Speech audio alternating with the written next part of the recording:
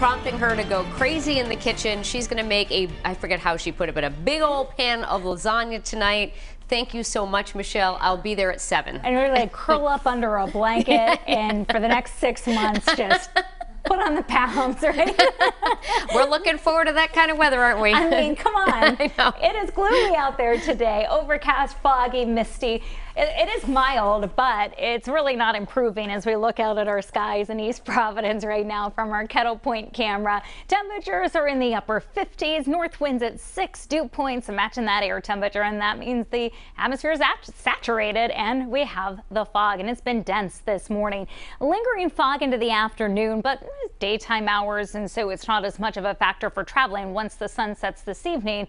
We could see another dense fog advisory issued potentially. We do have some showers in the forecast for tonight and at least first half of the day tomorrow. Lots of clouds again on Wednesday, then finally getting back to sunshine Thursday. It's looking like a dry weekend for us, and we'll have that first call on Halloween Day coming up in just a few minutes. Right now it's spooky looking in Newport, New Bedford, Plymouth, Westerly, all with about a quarter-mile visibility. Dense fog advisory set to expire in a few minutes. Again, the fog lingers after that with temperatures around 58 in Providence, 60 New Bedford and in Newport. You have to look well to the west of us to find rain showers. It's drizzly and misty, but scattered showers should remain mostly to the west of us during the day today. There's not much measurable rain. This system just kind of fizzling out to the west of us. Meanwhile, offshore, there is an area of low pressure, a little wave here that's not really showing much sign of getting organized, but the National Hurricane Center is actually watching it for possible development. The probability of seeing that happen